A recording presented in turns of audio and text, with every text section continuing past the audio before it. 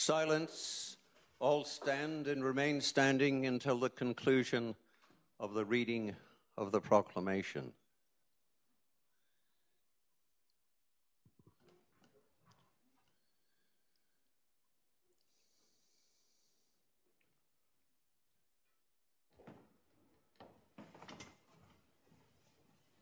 Ladies and gentlemen, the proclamation. All persons having any business before this honourable court now draw nigh, give your attendance, and you shall be heard. God save the Queen.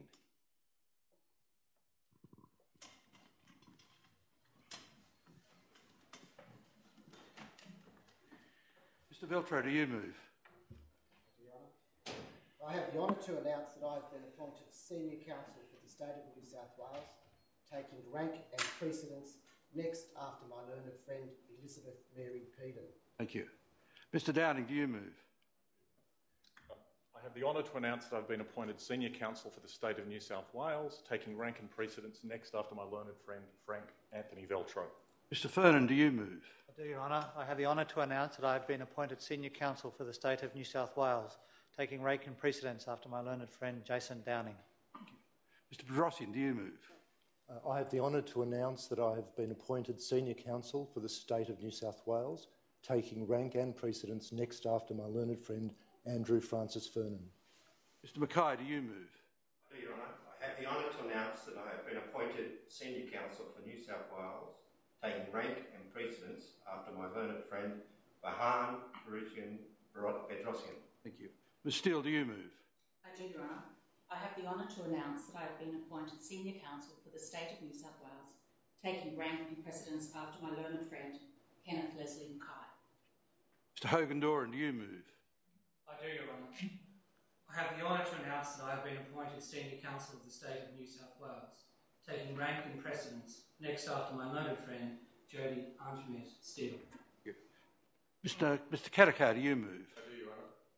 I have the honour to announce that I have been appointed Senior Counsel for the State of New South Wales, taking rank and precedence next after my learned friend Justin Adrian Nash Hogan-Doran. Thank you. Ms. Avenel, do you move?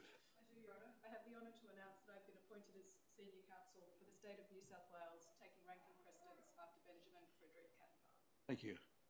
Mr. Zara, do you move? I'm so sorry, Mr. Harding, do you move?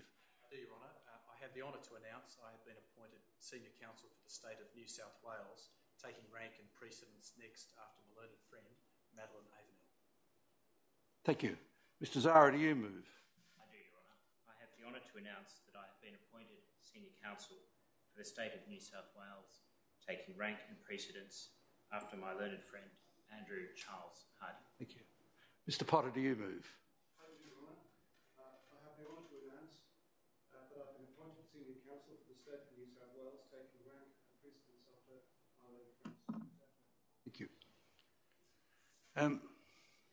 Can I congratulate you all, both personally and on behalf of all the judges of the Supreme Court, on your well-deserved appointment. May I also take this opportunity to acknowledge the traditional custodians of this land, the Gadigal people of the Eora Nation, past,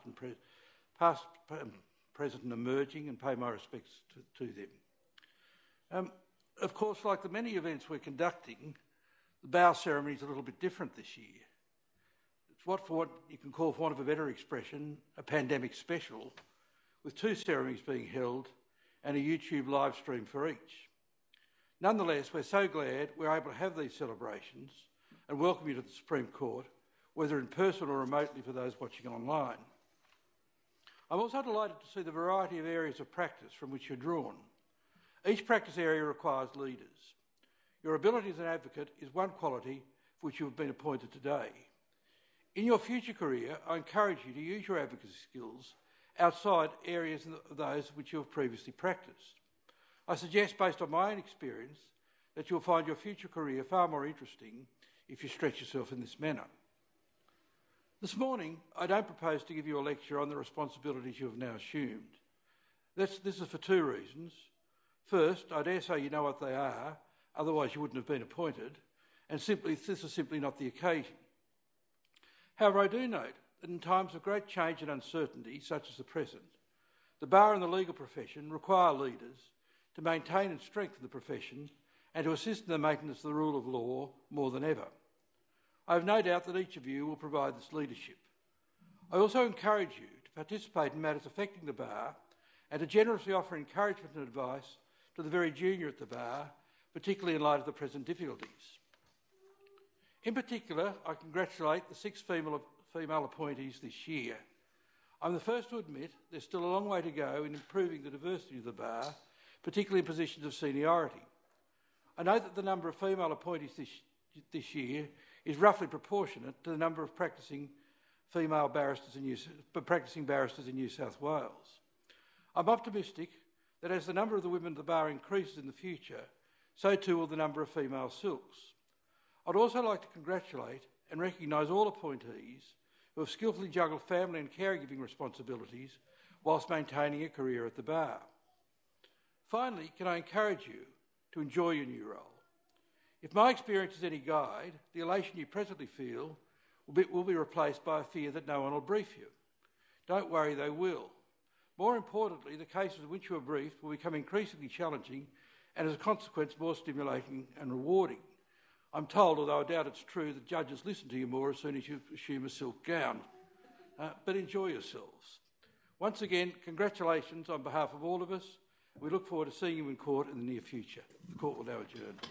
All stand. This honourable court is now adjourned. God save the Queen.